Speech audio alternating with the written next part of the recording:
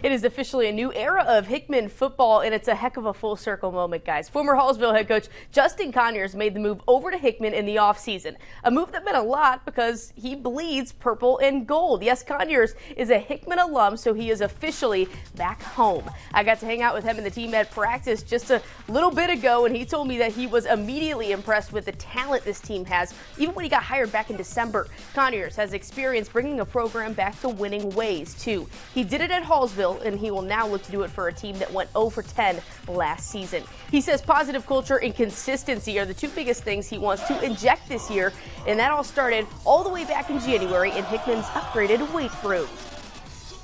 You know, anytime there's anything new, it's new and shiny, and, everybody kind of wants to see what's going on and test it out a little bit, but we were continuing to build those relationships and have those guys continue to show up.